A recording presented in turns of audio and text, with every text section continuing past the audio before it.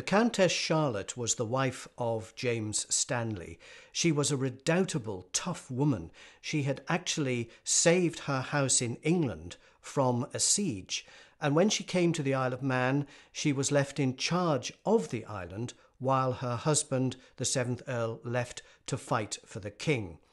When news of his capture came through, she started to negotiate the sale of the Isle of Man and all the Manx people in it to the parliamentarians. This did not go down well with the Manx people.